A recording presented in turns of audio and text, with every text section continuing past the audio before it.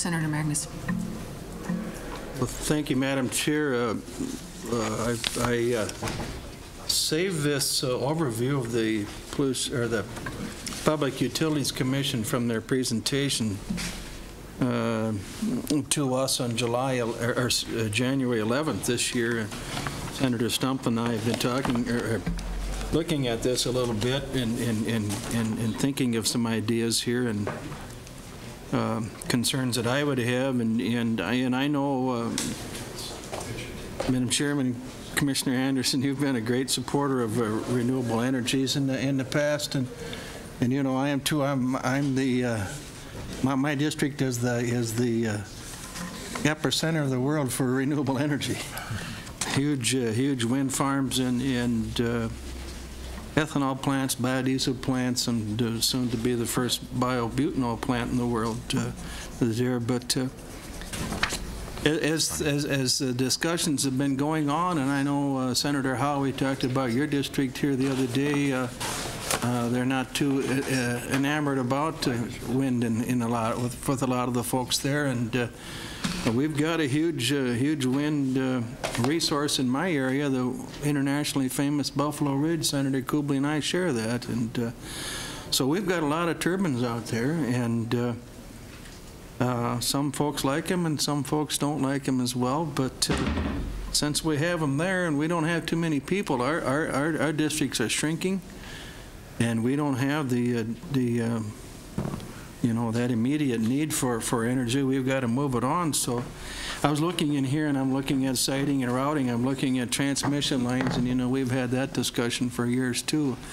and we've had some of the studies, and I guess first I'd like to ask you, Commissioner Anderson, what your thoughts are on transmission lines, because I know the PUC is charged with siting those of 100 kilowatt or kV or more and 1,500 feet or more in length. And could you just give me some of your thoughts about this, so I get a feeling on how we're going to move some of this energy around to the places that we need it? Thank you, Mr. Chair. Senator Anderson, sorry.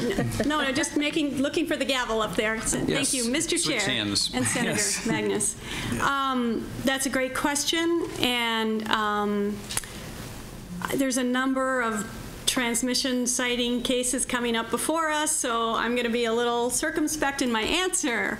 The PUC has approved the siting of the first big CapEx line, the Brookings line, and as I understand it, that line is really intended to help support renewables because of where it is.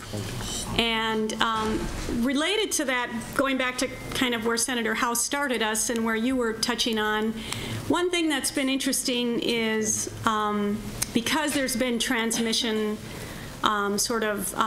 gaps and log jams in recent years, more of the wind siting, more of the wind projects have been located closer into the metro area because there's just not transmission available in the further out parts of the state, like your district, that have the greater wind resources. And so I do believe that as we site more of those longer transmission lines and move forward with building out and supplementing the grid, that will help bring the wind farm siting more back to the really high-speed wind areas that are a little bit more rural, and maybe there won't be quite, I'm hopeful, not quite as much contention, but who knows? That can't really be predicted.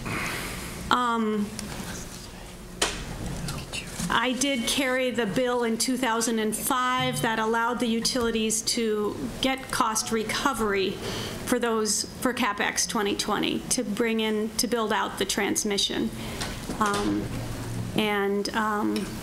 So I guess I'm not sure what I can say. Just generally, I think, you know, the transmission grid has not been modernized in a long time, and it's slowly but surely moving forward.